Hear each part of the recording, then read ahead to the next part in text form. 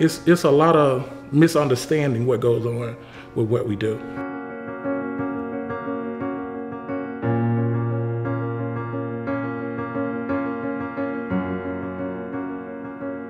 Anybody that needs to judge us need to know us, need to know where we're coming from.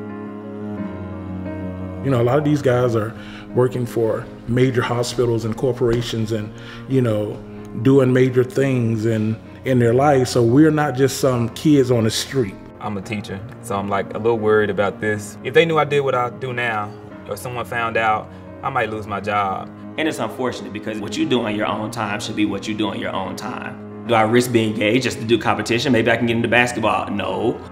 However, when the music plays, when the beat drops, my mission is to take over the world. Service on deck to know who I be. I turned up in the cut for a late night red. I can never do this like this, not easy for them see why. Watch me throw it back and I can egg and out of sea lies. What we do is called bucking. Where it started from is from Jackson State. Guys that were in the school, you know, wanted to do it, and they would go to the club and they would mimic what they would see that Saturday at the game. You have some guys that are actually better than some girls. When you're on the floor, everybody's your rival. Friends, everybody. We're off the floor, we could be girlfriends, but on the floor, challenge. As long as you're being true to yourself and who you are, then everything else falls into place.